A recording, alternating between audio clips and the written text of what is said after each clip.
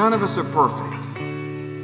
Not a single one of us in here. Will Graham's a sinner. Each and every one of us has broken God's laws, whether we know it or not. The thing is, deep down inside, you know it.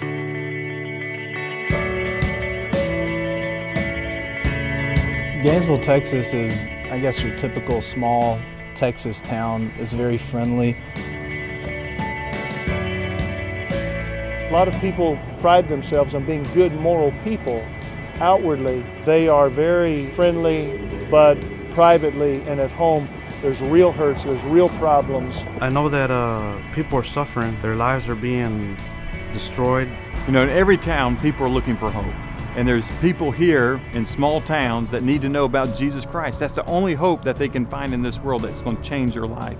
And so that's why it's so imperative that as Christians that we take the gospel not only to big cities or to other places of the world, but simply come here and present the gospel even to our neighbors. The need's great here, right in our own backyard.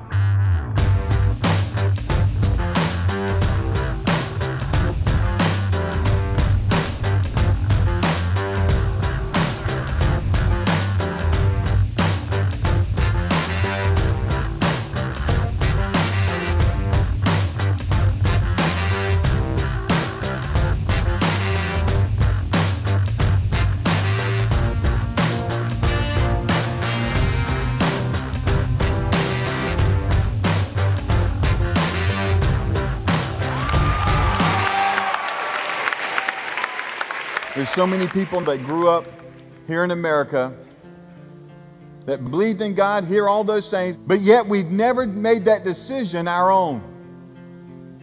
You've heard the truth. You've heard it most of your life. You're going to hear it here tonight. Are you willing to accept truth, or are you going to be like Pilate, a man who rejected it? We were found guilty. Each and every one of us has sinned, and we deserve punishment. We deserve death. But God sent His Son, Jesus, to take our place. Jesus is willing to take our place. All we have to say, yes, Lord, forgive me. What now are you going to do with Jesus?